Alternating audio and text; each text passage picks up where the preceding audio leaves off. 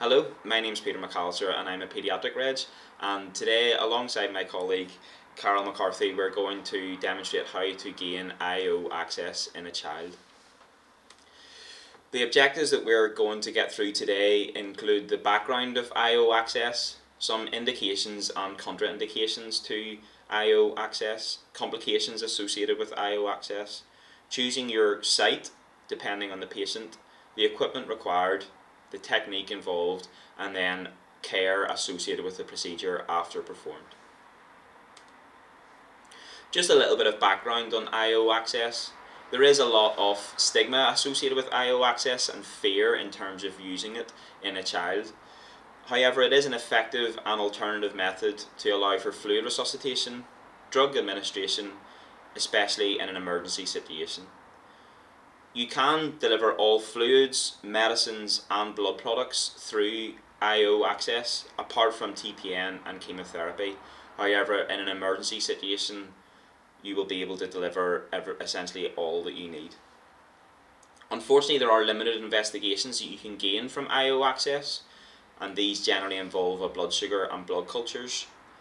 However, it is rapidly accessible within most emergency departments and is a very easy alternative method to gain intravascular access in a child in various clinical situations. Just to talk through some indications and when you should consider using IO access.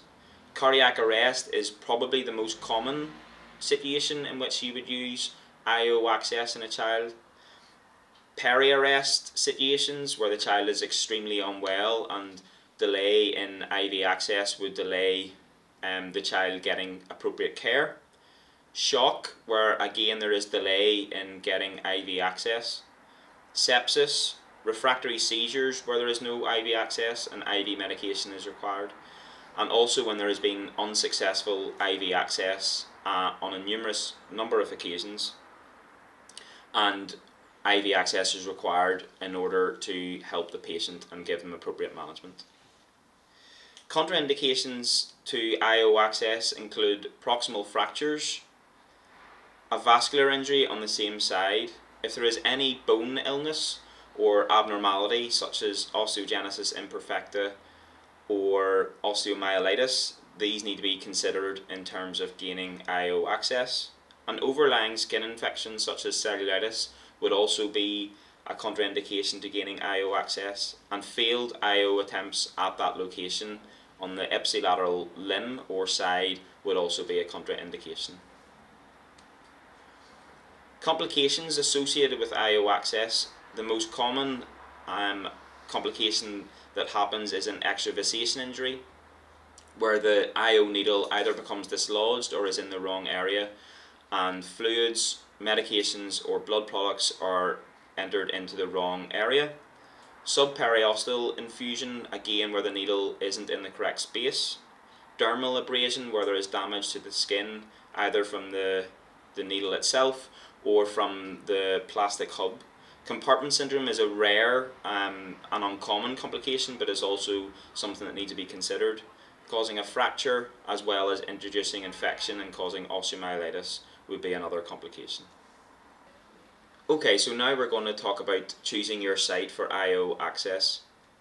This will depend on the clinical situation as well as the size and the age of the child. The most used site is the proximal tibia, and this is a site that is taught on courses such as APLS. However, there are other sites that you can consider, such as the distal tibia, the distal femur and the humeral head. There does need to be a little bit of flexibility in terms of your choice of these different sites, but this will be patient dependent and dependent on the clinical situation.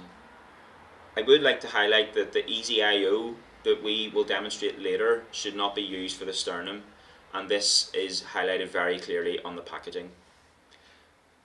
A little bit more information as to your landmarks for these different sites is demonstrated on the slide, and again there needs to be a little bit of flexibility with regard to these, as these rules are not hard and fast and are patient dependent. Just going to discuss the equipment that is required for IO access. So first and foremost you need your IO needle, and we're mainly going to discuss using the Easy IO drill, as this is the most commonly used piece of equipment for gaining IO access now. There are 3 different needles that are available to you. The pink needle, which is used in patients that are less than 3.5 kilos. The blue needle, which is used in patients between 3.5 and 40 kilos. And the yellow needle, which is used in patients in greater than 40 kilos. You'll need your easy IO drill also. You'll need skin preparation such as a chlorhexidine alcohol wipe. You'll need your IO dressing, an IO giving set, syringes and a flush as well. You may also need a bandage just to give some protection to the site where the IO is. As mentioned before, there are limited investigations that you can get from gaining IO access, and once you get your sample back when you get your IO needle in place. You can measure a blood sugar using a bedside glucometer. You can send a sample for blood culture. However, most other laboratory tests are limited and will be dependent on the laboratory that is closest and available to you.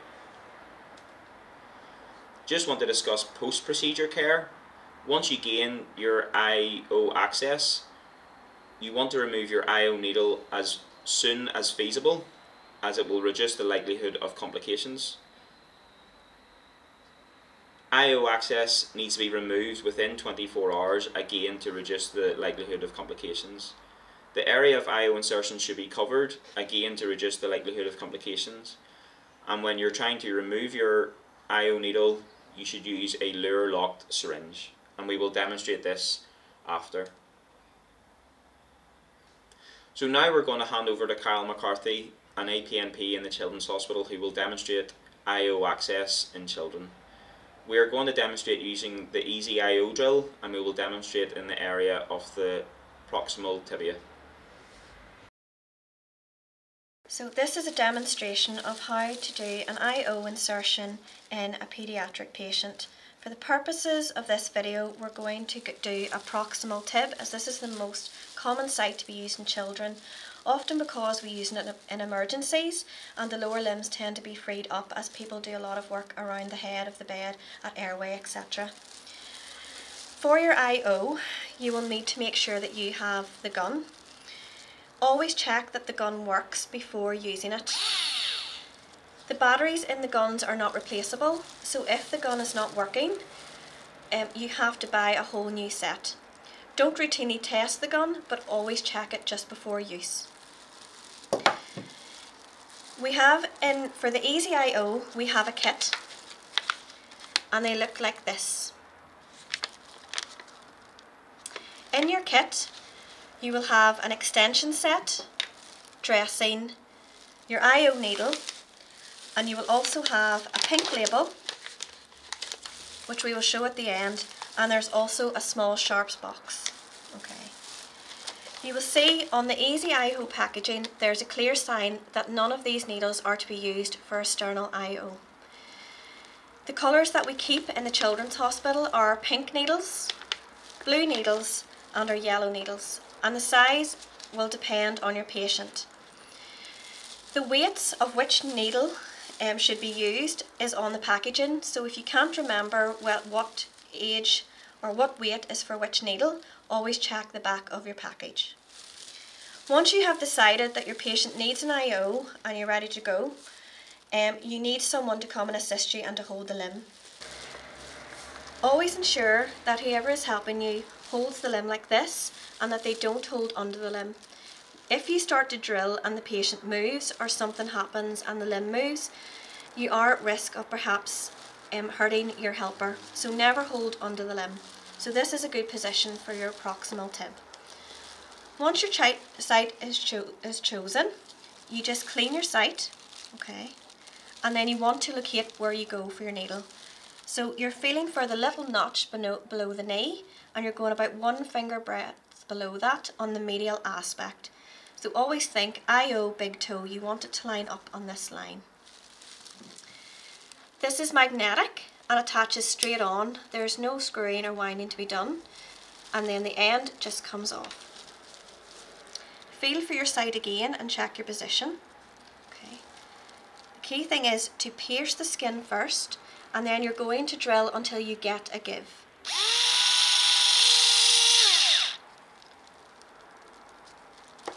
take off your drill, and then you're going to remove your inner stylet. Once this is done, you can attach your syringe and take off a marrow sample. You will only get approximately ½ ml, and sometimes you won't get anything. This isn't a sign that it isn't in the right place, but just be careful when you start to infuse. Once you take off your sample, always apply your dressing first.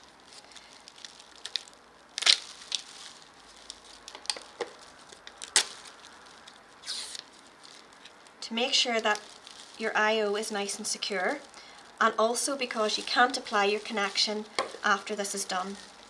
Add your connection, which has been pre-flushed, and then you're ready to give all of your medications through your IO. As you can see, this is really stable with your dressing. Okay. Always keep an eye after your IO is put in. Although this is really stable and we're happy it's in the right place, it can very easily become dislodged. So just keep an eye. Is there any swelling around the calf or any areas that's a sign it's dislodged? To remove your IO, the first thing you want to do is take off any connector. Take off your clear dressing by loosening the sides, and this will clearly and easily lift off. To remove an IO, make sure you have a good sized Lure-Lock syringe. I generally would advise a 20 ml or even a 50 ml, but something just to get a good grip, and make sure it is a Lure-Lock and not a tipped syringe. Attach your Lure-Lock syringe and then hold your limb, and you're just doing a quick pull to dislodge it, and it comes out. You can put a little dressing over the site, but generally it's okay to leave like this. In your pack, as mentioned before, there is a little pink sheet, and this can be either put on after you remove the IO, or if someone has remembered to do it, you can put it on after the IO is inserted to let people know the date and time that it has been done. This can also be used if there has been failed attempts in other limbs, so that people are aware that that limb cannot be used for 48 hours. Your needle is discarded as any other needle in the sharps box, and then we would advise that you just keep an eye on the limb just to make sure there's no evidence of any compartment syndrome, and also to make sure that the patient is moving the limb. If there's any concerns about the patient's limb, that they're not moving, it's very painful, they may require further assessment and potentially an x-ray. But if the patient moves the limb and there's no problems, then there's no indications for x-raying to check the bone or anything afterwards. Many thanks to Carol for giving that excellent demonstration on how to gain IO access in a child. So just to go back through our objectives of this demonstration about IO access. So we've discussed the background of IO access, the indications and contraindications, some complications, how to choose your site and where you place your IO needle, the equipment required for the procedure, the technique required for the procedure, and then care after you've gained IO access. Okay, so just in summary, IO access is a rapid, effective alternative method for vascular access in a child in a number of very limited clinical settings, and you need to know when to use IO access and when it is appropriate. There are a variety of needles, and these are age and weight dependent, and you need to familiarise yourself with these, and as demonstrated, know when to move up or move down in your IO needle. Stick to the sites that you're familiar and comfortable with, and don't go too rogue in terms of where you place your IO needle. Complications can and do occur, and watch for the signs as Carol mentioned earlier, and remove your IO needle as soon as you possibly can when it's safe for your patient. These are some references for this procedure, and thank you very much for watching as this video that is part of the DVAC course.